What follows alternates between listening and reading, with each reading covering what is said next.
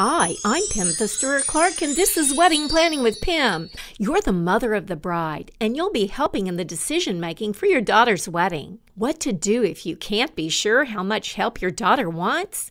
Ask her. Find out in the very beginning how many jobs she wants you to do, if you'll be checking with her before you make decisions, and when you'll have to hand back control to her. Give your daughter every opportunity to explain her idea of your role, and let her change her mind and change the rules as often as she needs to during the planning process. What if your daughter tells you, pick whatever you want, but you're worried she won't like your selections? A good rule, provide a buffer. Make sure you have a refund clause or a money-back guarantee for any contracts you arrange and any items you purchase. Say your daughter is away at school, far away. With her time constraints, you have to book the florist and the DJ on your own.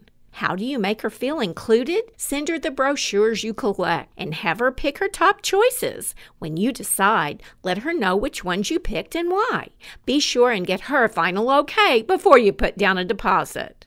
The important thing is to make your daughter feel included in all the plans, despite the fact she's far away. My love note, as the mother of the bride, just know the best you can do is all you can do. Relax and enjoy the process.